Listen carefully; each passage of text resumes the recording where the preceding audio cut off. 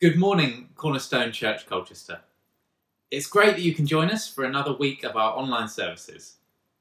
Maybe it's your first time tuning in which case you are particularly welcome. Well, I'm not quite sure how, but we've reached December, the last month in a year that is certainly going to go down in history books. It's been a year like no other in living memory.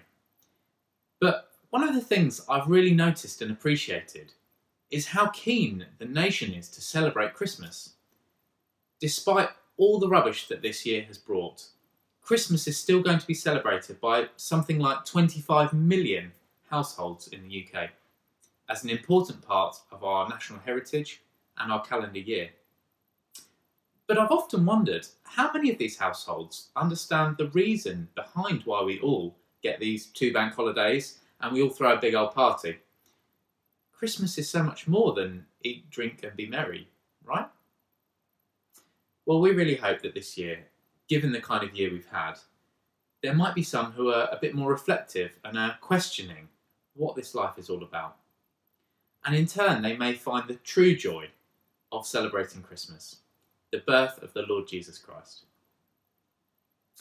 And this time of Advent, which we're now in, is a time to prepare for Christmas. Yeah, sure. The Christmas shopping, food buying, deciding who'll be in your Christmas bubble.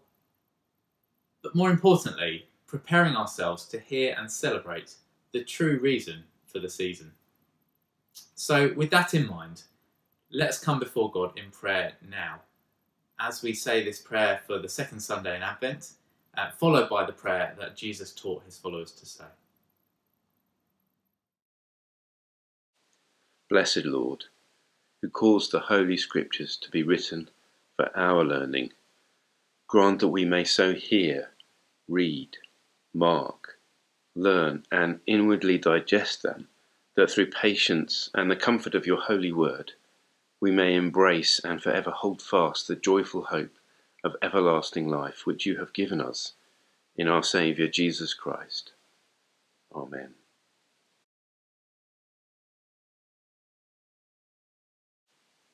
Our Father in heaven, hallowed be your name.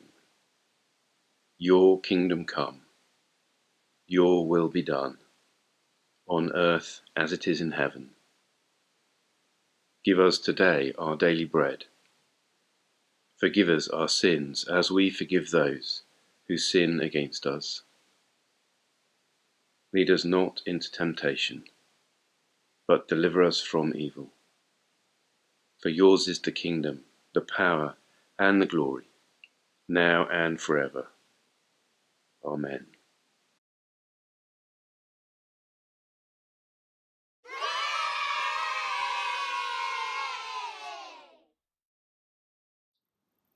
This term in our children's slots, we're answering the question, what is church? And today we're finding out that church is a bride. In the Bible it says this: "So a man will leave his father and mother and will be united to his wife, and the 2 people will become one body." That secret truth is very important. I am talking about Christ and the church. Well, this part of the Bible is telling us about marriage, but it says that while marriage is about a man and a woman, it's also about Jesus and the church. In fact, the reason God gave us marriage is so that we would understand something important about the church and Jesus. So there are 2 parts to this marriage. Hopefully it's not hard to work out which is which. So here we are. Here is our groom. He's the husband. This is Jesus. Jesus is like the groom. Now the thing about the groom is he gives everything to love his wife. He thinks about what's best for his wife, not what's best for himself. And that's how he decides to love his wife. You know what Jesus did for the church to show that he loved us. You can think about that for a moment. Well, this passage says that the bride, or the wife, is like the church. This is much harder to understand. Whether you're a girl or a boy, whether you're a man or a woman, whether you're married or not, you are part of the church, which is like a wife. So here we are. We're all in here. All of us together are like one wife. You know what Jesus did for his church to show us that he loved us. He chose to die, not because he wanted to, not because it was easy, not because he thought, this will be fun. He did it because it was exactly what the church needed. We needed Jesus to die for us. So that's how he chose to love us. The church has the best husband ever. Because we are Jesus' bride, we will do what the Bible tells all wives to do. We will listen to our husband because we know that he would do anything for us. When Jesus tells us what is best for us, we will remember that he gave up his life for us, so we can think, okay, that must be right. We are like a bride. We are perfectly loved, and we have the perfect husband helping us to understand the best way to live as a church. If you're married, your marriage can help your children and the rest of the world understand more about Jesus and the church. We can look at a good marriage and say, that helps me understand how Jesus loved the church and how the church loves Jesus. Well, why don't I pray that we would do this? Let's pray together. Dear Father, we thank you that Jesus is like the perfect husband. Thank you that he never did what was best for himself, but he only did what was best for his wife, the church. Thank you that as a church, we are like a bride, spotlessly clean, forgiven of all sin, made perfect, ready for heaven. Please help us to be a church that listens to Jesus and trusts him when he tells us how to live. Amen. Well, we're now going to sing a song which encourages us to listen to Jesus, to trust him, and to follow him. I hope you enjoy singing, and I definitely hope you enjoy the actions.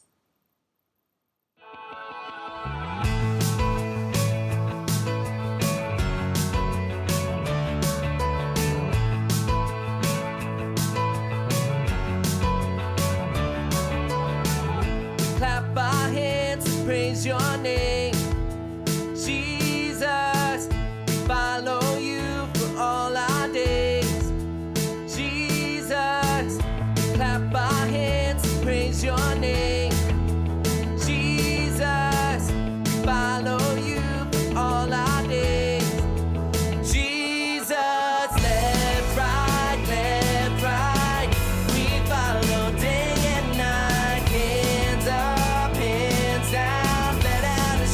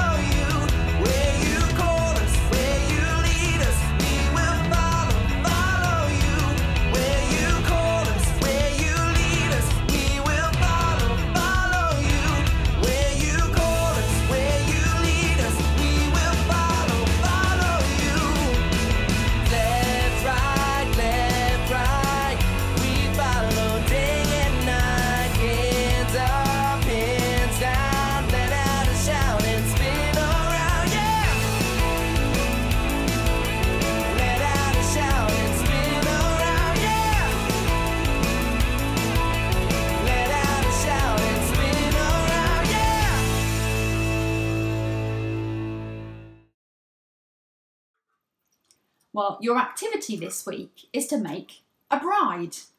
And if you've got time, make a groom too. You might have some wooden spoons lying about like me, but you might just want to use something else. Whatever you've got lying around, see if you can make a bride. I would suggest that tissues are really helpful for making the dress. Whatever you come up with, have lots of fun and remember that we are the bride and Jesus is our perfect husband.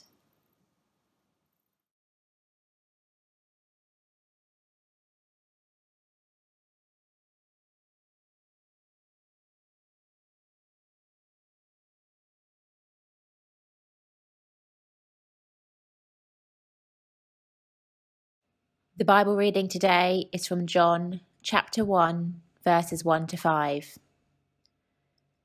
In the beginning was the Word, and the Word was with God, and the Word was God. He was in the beginning with God. All things were made through him, and without him was not anything made that was made. In him was life, and the life was the light of men. The light shines in the darkness, and the darkness has not overcome it. This is the word of the Lord. Thanks be to God.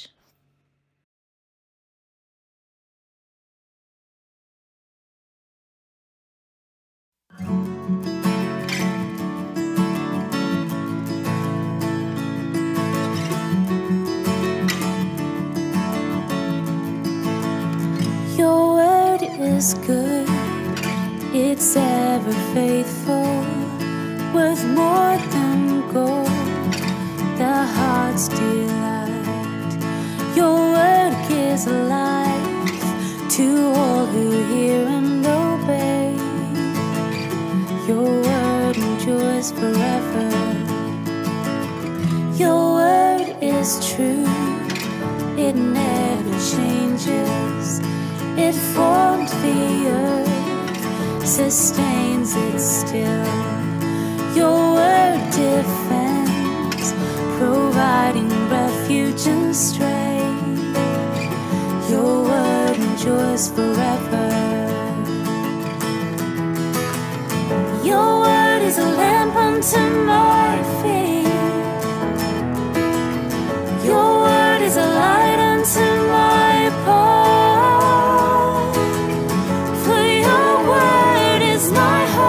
It's my joy and my song. Your word endures forever.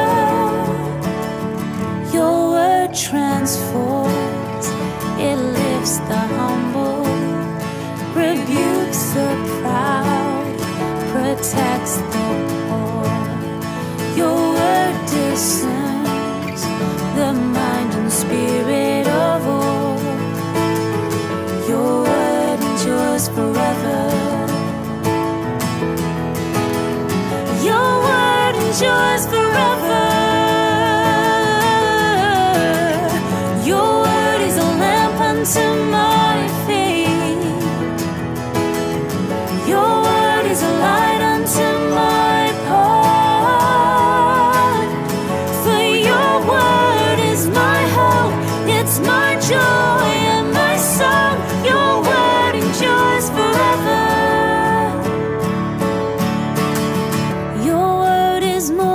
Just letters on pages, it's life and it's love and it's freedom for us.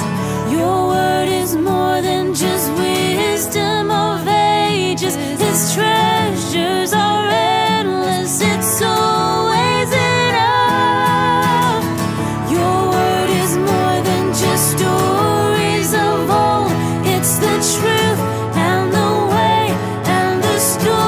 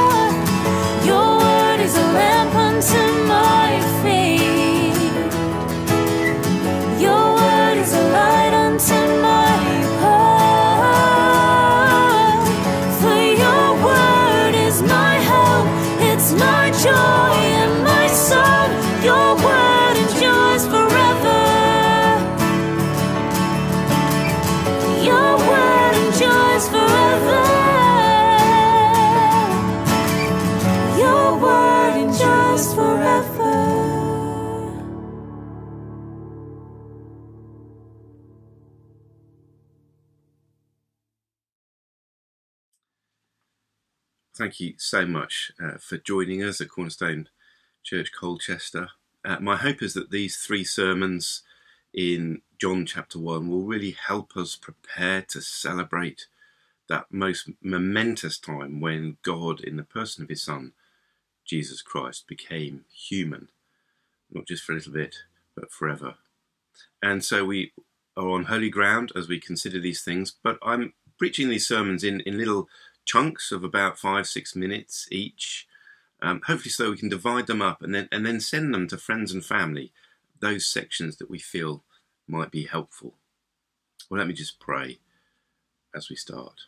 Father, we thank you and praise you for your word, the Lord Jesus Christ, through whom you made all things, through whom you sustain all things, through whom you are speaking to us even this morning. So, Father, we pray that you'd speak and show us the Lord Jesus Christ, in whose name we pray. Amen. Well, are you living in the real world? Well, in one sense we all are, aren't we? But what I mean by that is, can you see the real world? See, most people in our culture claim that there is no creator. When they look at the world, they see no creator. And so, largely because of the people who have influenced them, they think Adam and Eve is a fairy story, a sort of Bronze Age myth. Evolution, they claim, is evidence that there is no creator, as if by explaining something we could explain ultimate causation away. But that's what people believe. We are told that we live in a universe of blind physical forces. We're free to do what we want, to live how we want, to decide what our morality is to be. This is the dominant view. We're told that this is the real world. And it is, isn't it? Well, there'll be a slide coming up on your screens to show that this has not been the dominant view for very long. Even if people now call themselves atheists, and the majority of people in the most recent survey identify as those of no religion, most of us now live or assume practical atheism. I mean, the recent pandemic has shown this, hasn't it? Who has suggested in political life of praying for the situation? We don't do God since the early 2000s. Practical atheism is our default position, and it seeps in through the TV we watch, the books we read, the public discourse. I mean, imagine a politician was to say, well, let's pray about that. That would be the death knell of their career, wouldn't it? The end of being taken seriously. Though it's only 70 years since George VI called for, and the Prime Minister, considered to be our greatest ever Prime Minister, Winston Churchill, approved a national day of prayer. You can see the picture of the queues outside Westminster Abbey of people praying for the nation.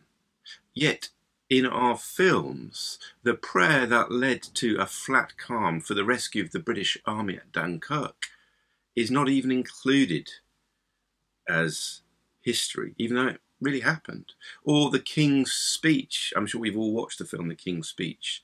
Did you know that he was a Christian? No. You see, even our history is being rewritten to glorify not God, the Creator, but man. So when we come to considering God as Creator, and that's at the heart of what it means to celebrate Christmas, we're up against 2 challenges, whether we're just investigating the Christian faith or whether we've been Christian for some years. You see, the first challenge is this. We're told that science is atheistic, that it's evidence for atheism, even though science is actually an essentially Christian activity. It can't be used against Christianity. It's part of the worldview of Christianity. And so if it is used against Christianity, well, people are lying about science. I don't mean that all scientists are Christians, rather that science rose from a Christian worldview and coheres with it. It didn't rise from an atheistic worldview or an Islamic worldview or any other worldview. No, it arose from a Christian worldview, and scholarship has clearly demonstrated this. Not just by chance, but because of a Christian worldview, specifically the belief in the fall of Adam and Eve and the belief in the incarnation, the belief in Christmas. So that's the first reason why people don't really consider God as creator. But the second is that people don't really understand that the Bible's account of creation is far more complex and deep than just God made everything out of nothing a long time ago and it was perfect. The Bible has so much more to say. Yes, God made all things in the beginning and they were very good, but not perfect. We don't live in a perfect world created by God. So let's consider those two obstacles to believing in the reality of a creator. Well, here's a slide that begins our next 5-minute section. I wonder if you know who said this. I think that when you consider the beauty of the world and you wonder how it came to be, what it is, you are naturally overwhelmed with a feeling of awe, a feeling of admiration, and you almost feel a desire to worship something. I feel this. I recognise that other scientists, such as Carl Sagan, feel this. Einstein felt it. We, all of us, share a kind of religious reverence for the beauties of the universe, for the complexity of life, for the sheer magnitude of the cosmos, the clear magnitude of geological time. And it's tempting to translate that feeling of awe and worship into a desire to worship a particular thing, a particular person.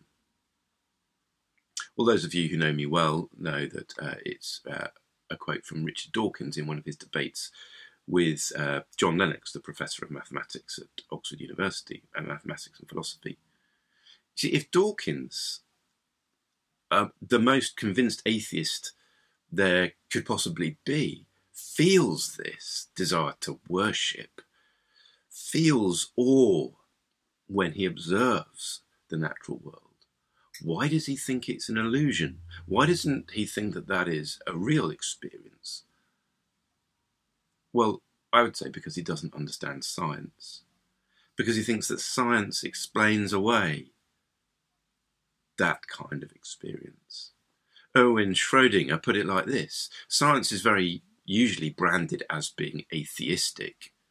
You know, if we want to be strict about science, then we've got to be atheists. Well, after what we have said, this is not astonishing. If its world picture does not contain beauty and delight, sorrow, if personality is cut out of it by agreement, how should it contain the most sublime idea that presents itself to the human mind? And he was talking about the idea of God. So what Schrödinger is saying is, if you really understand science, you will know that science gets rid of God and beauty and meaning and morality and personality before it starts. So how can it possibly be evidence that those things don't exist? You see, if you cut these things out by agreement in scientific method, you're not explaining them away by science. Yes, science can give powerful answers, but not the whole answer. Science, an atheist would claim, shows that nature is only a wildebeest being eaten by crocodiles, or a deer fawn being chased down by a wolf pack, and a cuckoo calling in spring might be beautiful, that might be our experience, but that is to be overwhelmed by our knowledge that a cuckoo is a parasitic bird, laying its eggs in the nest of other birds, and the chick then murdering basically all the other chicks. But why should one overwhelm the other? So what an atheist will say was, get real, Christian. Okay, you want to believe in fairy tales of creation, the nature is beautiful and harmonious, fine, but keep it to yourself and keep it private. Don't expect us to run society based on the illusion of love and selflessness. Being human is not about love or self-sacrifice, but survival, like the rest of the animal kingdom. That's what science tells us. Well, that's not the real world. You see, the real world is both. The real world is not an exclusion of beauty and God and morality and love, because we know that evolution is full of ruthlessness. Now, we know that it's both. It's a half-truth to pit science against the arts. It's a half-truth to pit cruelty against morality or ruthlessness against love. And it's a dangerous half-truth because it dehumanises people. And we've seen this in the pandemic, haven't we? The dehumanisation that's been going on. See, if you put atheism into an algorithm, just science, then the algorithm you get out that determines our policy is atheistic and inhuman. See, what if love and expressing love is real? What if people, just following the science, are reduced emotionally, morally, psychologically, prohibited from loving? You know, we know that babies die if they're not loved from tragic circumstances in Romania. But why don't we consider that the human need for love and to show love is part of what distinguishes us from the animals? It's a basic human need. If we just follow the science, we end up being inhuman. And the government are following the science, they tell us, but some of the scientists are saying that those who really understand the limits of science never just follow the science. There's been a helpful Panorama, I think, programme on the BBC, so do look that up. It's a much bigger problem. Economics, the humanity of a husband being able to say farewell to his dying wife, or a woman, the mother she loves in a care home.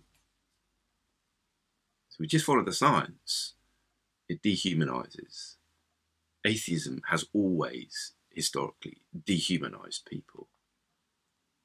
But this is where our culture is heading. Dehumanised culture. Our education system increasingly treats human beings as grades on the great competition of life, not growing people. With our health services increasingly measured by biological outcome and cost, not necessarily care. Professionalism is not about trust, but by league tables. Now, I'm not saying that these things are worthless. They're part of the real world. But they're not the whole picture. We should have learnt from history that reducing human beings to complex animals that can be measured by science alone is dangerous. See, it's not the whole picture, and we know it's not the whole picture. Science never gives us the whole picture, though the materialists would love us to believe that. And like most half-truths, it is a dangerous lie that makes people believe they're animals, treat other people as animals, and think that when they die, they rot. See, Dawkins' admission of feelings, of worship, well, could it be that they're real? Could it be that nature speaks, after all, not just of cruelty and suffering, but beauty and contentment? Flies dancing in the light of a summer's evening, a kingfisher's brilliant blue darting along a river, moonlight painting the dew at midnight.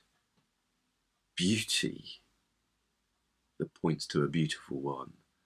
Beauty that points to an artist of stunning power. So if we think that science supports atheism, we're not living in the real world. Well, now on to a next chunk. Why else do we find it difficult to believe in a creator? Well, because the Bible has been twisted to say something it really doesn't say. See, what I'm going to teach now is, I believe, orthodox biblical doctrine. It fits with what Christians have believed for thousands of years, but it's also new. And this is the first time I've preached it. I've tried to articulate it many times before. I call it creation ex hudatos, creation out of water. Now, we may be familiar with the phrase creation ex nihilo, creation from nothing. That phrase doesn't actually appear in the Bible, although the closest we can get is in Hebrews chapter 11, where the apostle speaks of God creating things that are visible out of things that are invisible. But creation ex hudatos as a phrase is an apostolic one, and we find it in 2 Peter chapter 3, verse 5. It says this: "For they deliberately overlook this fact, that the heavens existed long ago, and the earth was formed out of water," that's it, ex hudatos, out of water, "and through water, by the word of God, and that by means of these the world that then existed was deluged with water. and perished. See, in Genesis chapter 1, before anything was formed, the Spirit of God hovered over the deep, or over the abyss, or over the waters, and the earth was without form. God had created the heavens and the earth, but then there were these waters. And God created out of these waters by speaking, "Let there be light." And there was light. So it was out of these waters that the Word of God created all things. And it was in history, the Apostle Peter says, in the passage we've just had read, that these waters destroyed the world of that time. And then Peter adds, and by the same word, the heavens and earth that now exist, so he's now talking about the first century, are stored up for fire, being kept until the destruction of the ungodly. So this world was created by the word out of water, by which that word also destroyed the world of that time, and by the same word will destroy the world at the end of time. See, creation and destruction are not unrelated in the Bible. See, what was created came out of water, ex hudatos, out of the thing that was then used to destroy the same world. Now, time does not enable me to show how this is the dominant view of creation in the Old Testament. I'll just go through some metaphors that we might find familiar if we're Christians with this way of thinking in the Bible. We are the clay. God is the potter. In both creation and salvation, he takes something and forms it. God clothes the flowers of the field. God provides prey for the lions in Psalm 104. The sea cannot cross the boundaries that he sets. The sparrow dies, but not without the will of God. Human history, and so also natural history, looks chaotic, random even. We throw the dice, maybe even the dice of quantum physics, but its every decision is from the Lord. Yes, there is the fall, the historical fall of Adam and Eve. Nature is shot through with groaning and frustration. But God is sovereign in his superintendence of nature by a power so vast that it looks as if ugliness produces beauty, that ruthlessness produces care, that blind forces produce personality. But we know that this is not possible without something remarkable going on, his sovereign, loving power. And so the Psalms speak of his hands of love being seen everywhere, that he is loving towards all he has made. Yes, lions and sparrows and the sea and the moon and the stars. It's not miraculous, but there is something mysterious that speaks of a loving mind, because of the very combination of ruthlessness and love, of blind forces and personality. It screams that God is sovereignly superintending nature to reveal his love. See, could it be that reality is both beauty and harmony and goodness and contentment, and chaos, cruelty and randomness? Not because one is caused by the other, but because of the sovereign Word of God, who is a person, who created all things for him and by him, and one day will destroy all things. Could it be that creation is Christ-shaped, cross-shaped, not for a moment denying the historicity of the fall or the incarnation, but rather that all things were made by Christ and for Christ, as we'll now see is clear from our Bible passages. Now, why have I spent so much time doing that? Well, because we live in an age where the reality of a creator is doubted to such a degree that we need to clear away the rubble before we can even engage with the Bible's clear teaching that all things were made by Jesus Christ and for Jesus Christ. So let's now turn to our reading. The first thing we learn is that the Word is the creator. In the beginning was the Word, and the Word was with God, and the Word was God. He was in the beginning with God. You see, John begins his gospel with the most shocking claim, and he wisely, I think, expresses it in a somewhat ambiguous way. He echoes that first line of the Old Testament, in the beginning God created the heavens and the earth. In other words, God created everything in the beginning. There was a beginning, and God was the cause of the beginning. And now he says, in the beginning was the Word. God spoke. He's separate from his creation, but he brings it into being. And he says that in the beginning was the Word, and the Word was with God, and the Word was God. He was in the beginning with God.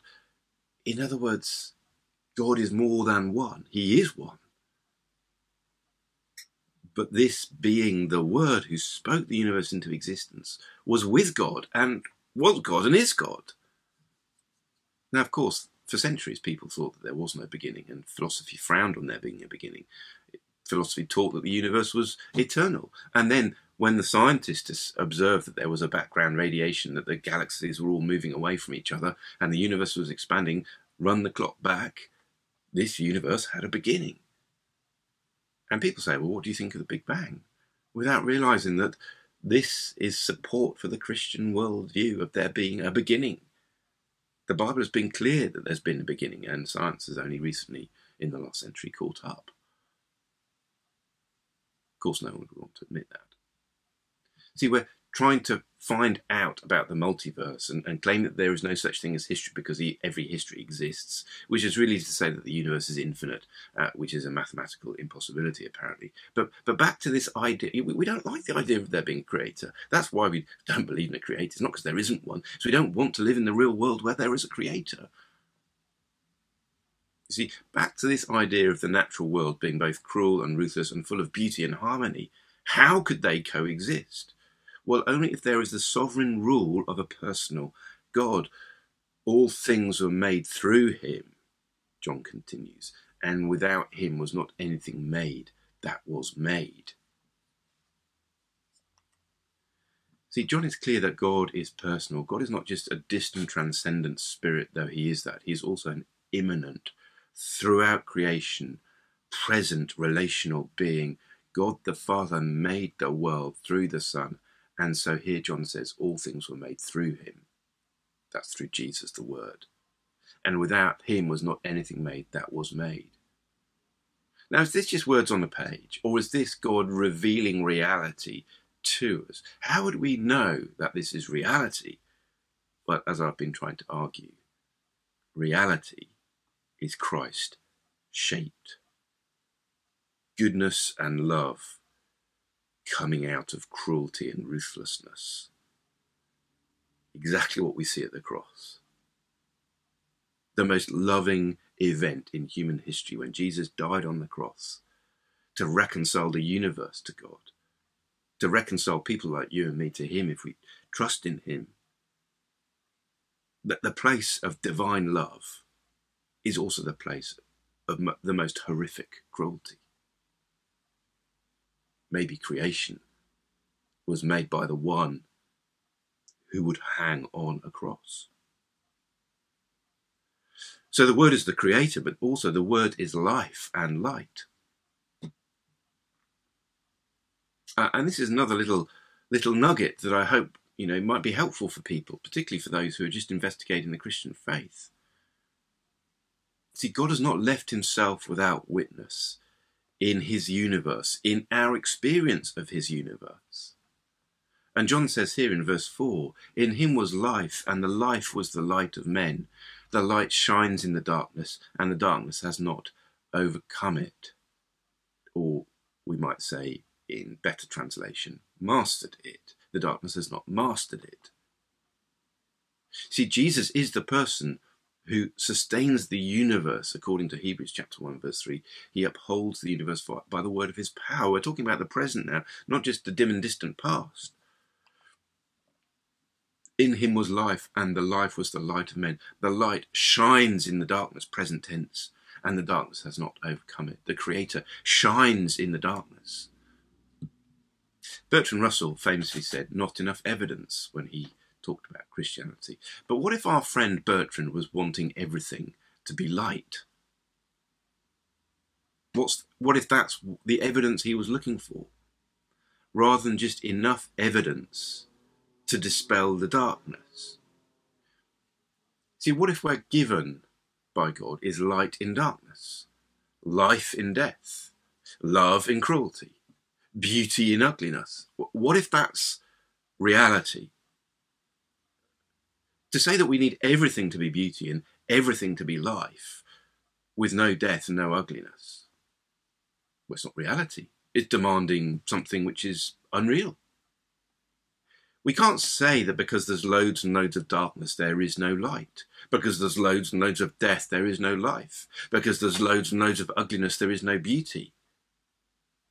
If it only takes a little light to know that darkness is not the only thing there is, if it only takes a little bit of beauty to know that ugliness is not the only thing there is, a little bit of love to know that there is not only ruthlessness and cruelty in this universe, and if we see that throughout creation, we're without excuse. We can't plead ignorance. See, what if God, the Word, made everything, sustains everything, and is continually bringing life and light into this dark world that we all experience? Well, then we have no excuse if we reject him. Paul says as much in Romans chapter 1. The wrath of God is being revealed against all the godlessness and unrighteousness of men who by their unrighteousness suppress the truth. For what can be known about God is plain to them, because God has shown it to them. For his invisible attributes, namely his eternal power and divine nature, have been clearly perceived ever since the creation of the world in the things that have been made, so that we're without excuse. If we see anything in reality, what do we see? We see God's invisible attributes, his eternal power and divine nature, bringing beauty out of ugliness, bringing harmony out of chaos. And all this because creation is Christ-shaped, even cross-shaped. For by him all things were created, it says in Colossians chapter 1, verse 16, in heaven and on earth, visible and invisible, whether thrones or dominions or rulers or authorities, all things were created by him and for him.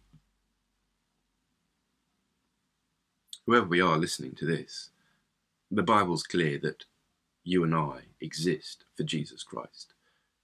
To think we just exist for ourselves, that the universe revolves around us, is not to live in the real world. It's utter nonsense. It's blindness. It's deafness. It's deadness. We know we are not the centre of the universe. It's to willfully put a blindfold on, to shove our fingers in our ears, to scream in the loudest way we can, shutting out of the light of what everyone can see in the darkness. And if we can see this, if we can see reality, we are to stop living for ourselves as if we are God. We are to stop believing those who are lying to us about science, as if somehow science could disprove what it already assumes doesn't exist, or is somehow not part of a Christian worldview.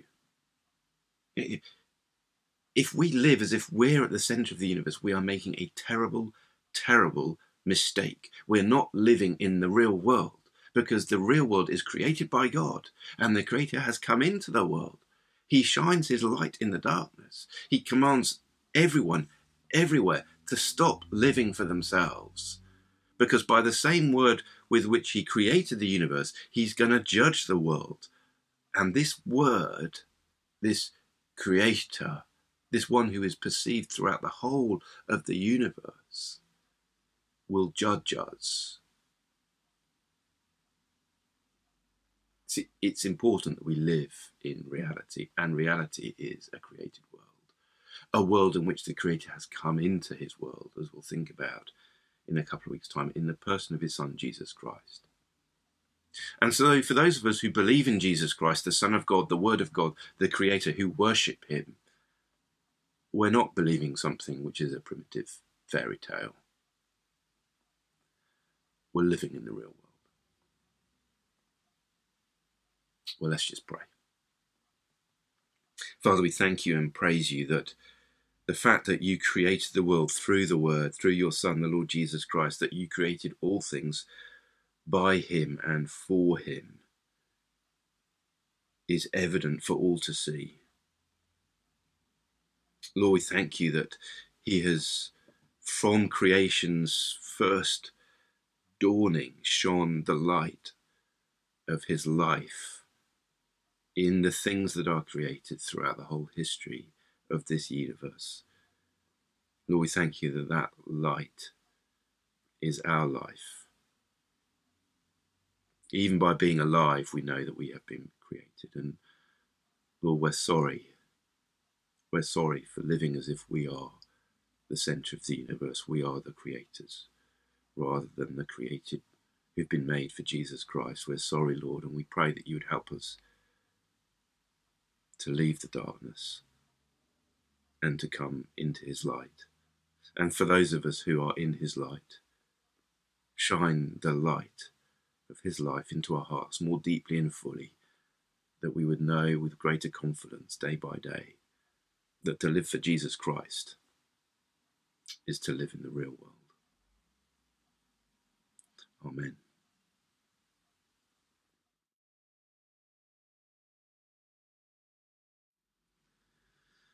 Well, you may be wondering why we're about to say something called the Chalcedonian Creed. In the early centuries of the Christian church, it was very difficult for the church to get together because many Christians were still persecuted in the Roman Empire in the first 3 centuries.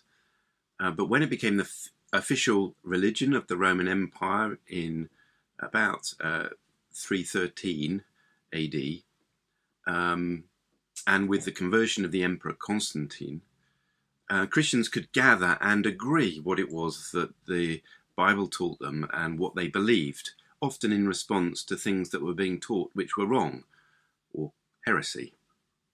And the Chalcedonian Creed originates from one of these ecumenical councils, these times when the whole Christian world of the time got together and made a decision about what they believed. It wasn't that they were making up what they believed when they went along. It was they were recognised what Christians had always believed, but had just become clearer in the light of things that were being taught which were not true.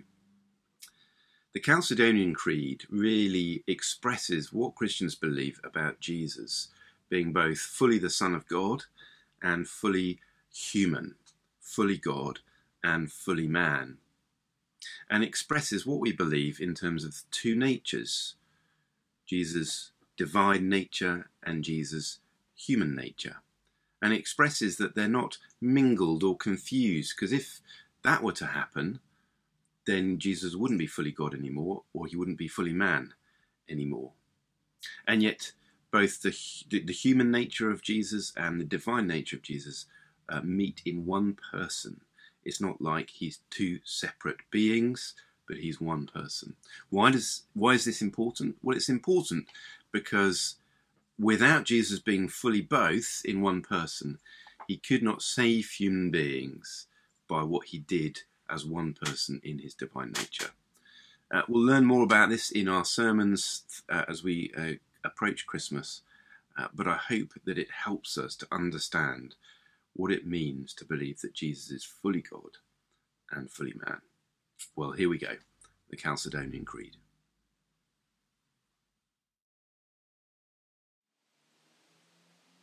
We then, following the Holy Fathers, all with one consent, teach men to confess one and the same Son, our Lord Jesus Christ, the same perfect in Godhead and also perfect in manhood, truly God and truly man, of a reasonable soul and body, consubstantial with the Father according to the Godhead, and consubstantial with us according to the manhood, in all things like unto us without sin, begotten before all ages of the Father according to the Godhead, and in these latter days for us and for our salvation, born of the Virgin Mary, the Mother of God, according to the manhood, one and the same Christ, Son, Lord, only begotten, to be acknowledged in 2 natures, unconfusedly, unchangeably, indivisibly, inseparably, the distinction of natures being by no means taken away by the union, but rather the property of each nature being preserved, and concurring in one person and one subsistence, not parted or divided into two persons, but one and the same Son, and only begotten, God the Word, the Lord Jesus Christ, as the prophets from the beginning have declared concerning him, and the Lord Jesus Christ himself has taught us, and the creed of the Holy Fathers has handed down to us. Amen.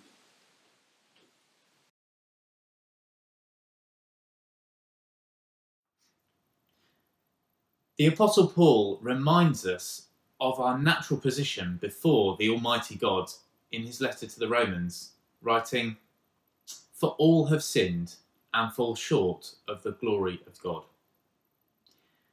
Our basic human instinct is to make ourselves the king of our own kingdoms, so dethroning Jesus as the Lord and Creator of all, and ignoring his perfect law in the Bible. It doesn't take long to think of the ways in which we've done this during the last week, forgetting or ignoring that all things were made through him. So I invite us all just to spend a moment recalling these things in silent personal reflection and bringing them before God, who forgives those who humbly ask for forgiveness in the name of Jesus.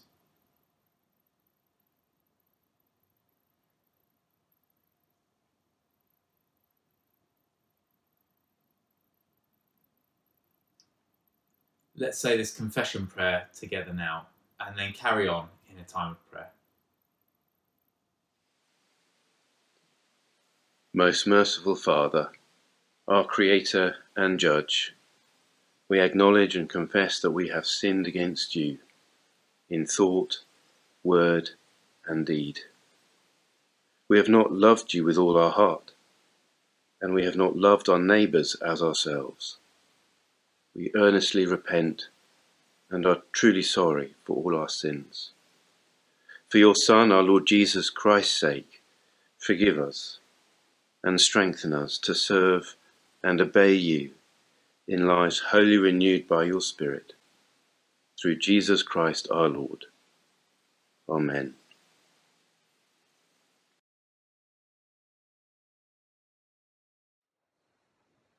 So our prayers today are going to follow a slightly different pattern. I'm going to give you some time to consider things you'd like to pray for, and then give you some time to pray for them wherever you are watching today. Now, given the theme of our service, it seems fitting to begin by giving thanks to God for his generosity in the everyday things of life that we tend to probably almost not even notice. You may be watching this in peace and quiet on your own, or it could be that you've got some noisy little ones, and whatever situation you're in, on your own or as a group, hopefully you can all join in this together.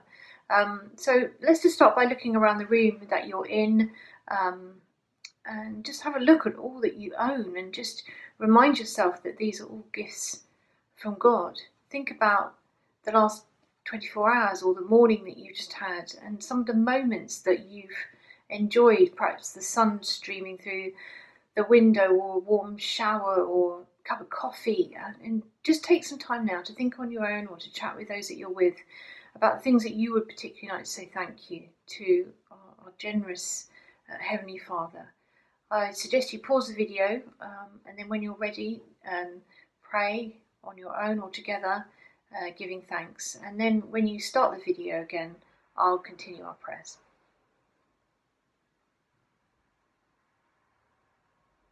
Father, we want to thank you for your kindness to us.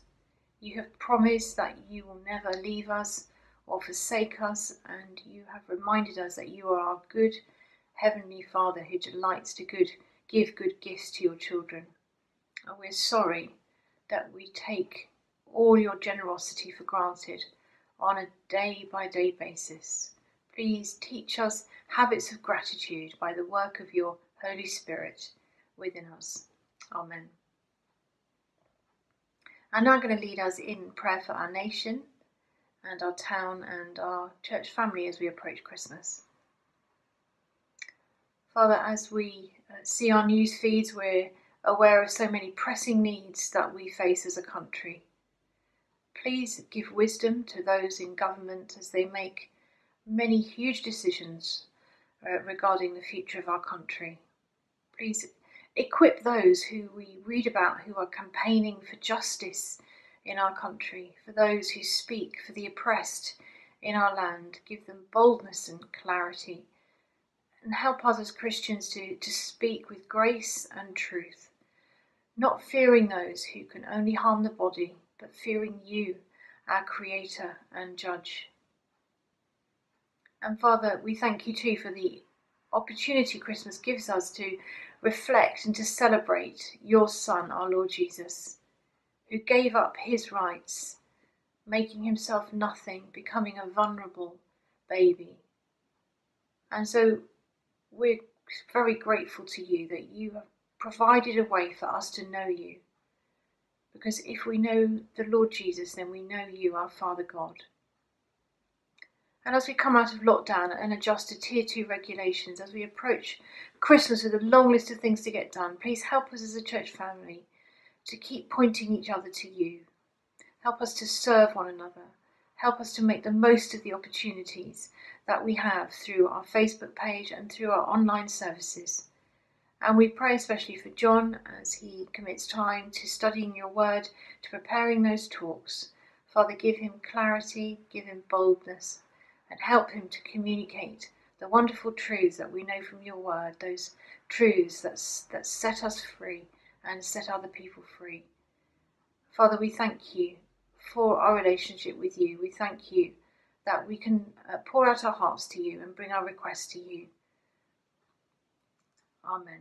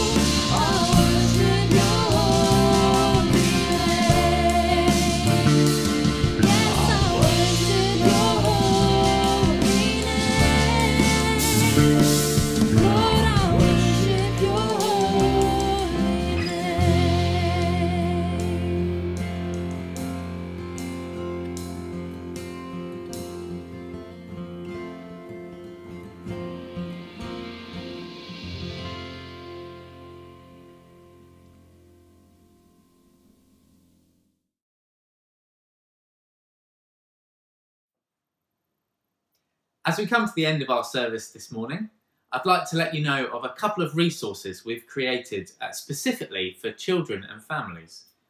On our website you can find the link to 2 videos. The first is a short story of the Nativity, and the other is about Christingles. We really hope you enjoy them and they help you get in the Christmas spirit as we keep thinking about why we celebrate Christmas. Also, over the next few weeks, we'll be telling you a bit more about how you can get involved with our other Christmas events and activities. Christmas certainly isn't cancelled. We're going to finish our service today by singing again, but just before we do, may I encourage you to drop us an email to request an invite to our Zoom coffee and chat after the service, if you'd like to join us for that. The email address will be coming up just after the song when we finish singing.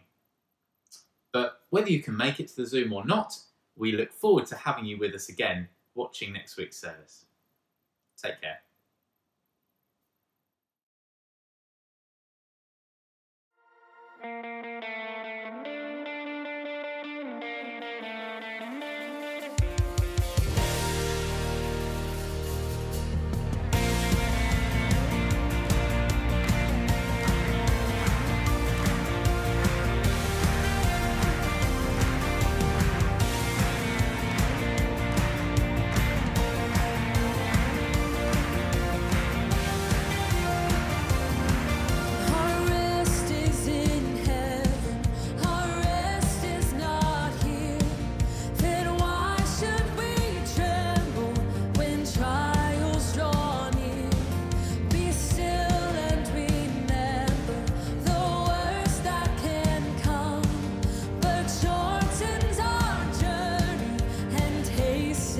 Us home.